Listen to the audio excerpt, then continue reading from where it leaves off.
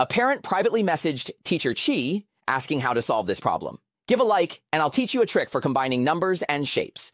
1 to 2 plus 1 4 plus 1 to 8 plus 1 to 16 plus 1 to 32.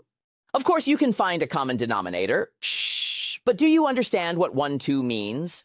It means dividing a whole into 2 equal parts and taking one of them. So the teacher guides everyone to draw a square here.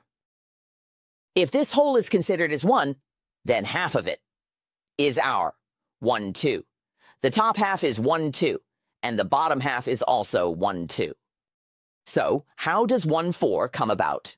It's half of a half.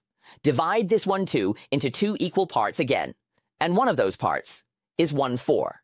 The left side is 1, 4, and the right side is also 1, 4. Divide 1 to 4 into 2 equal parts again, then half of it is our 1, 8. So this half is also 1, 8. Divide this 1, 8 into 2 equal parts again, and half of it is 1.16. We also found that this small piece below is also 1 times 16. What is half of it? Divide it into 2 equal parts, and it's 132. The remaining part is also 1 to 32. So what does the sum of these 5 fractions, or the combined area of these 5 pieces, equal?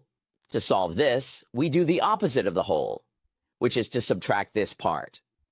1 minus 132 gives the answer of 3132. If you understand, give a follow.